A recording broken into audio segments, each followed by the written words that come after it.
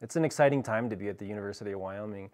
We basically have restarted the program in physics, and there's a lot of new energetic faculty.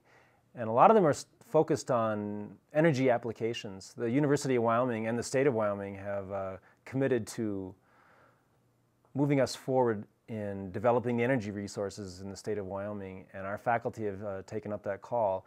And so a lot of them are studying right now solar cell technology, but from a fundamental quantum mechanic level. And so that's exciting for students. Like the astronomy students, our physics students have lots of fellowship opportunities. We have a School of Energy Resources here that's funded by the state, and essentially all of our students are getting graduate fellowships to study 1 or 2 years as fellows and to do energy applications in their physics research.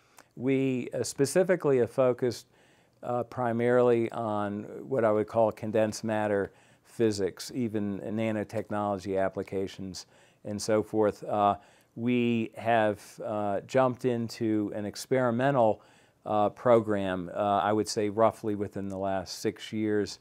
We were fortunate enough to get Dr.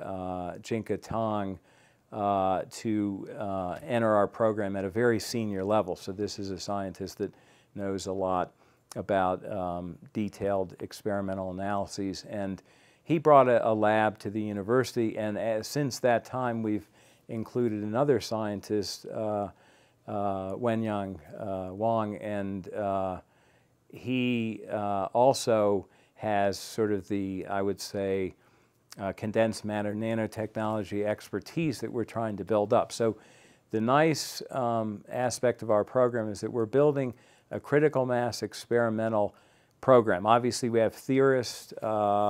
Dr. Yuri Danovsky has been here since I have, actually a couple years before. We're both theorists, but we've continued to sort of grow our experimental side. And this is very good for funding and the fact that we can produce scientists that can enter the real world and get real jobs.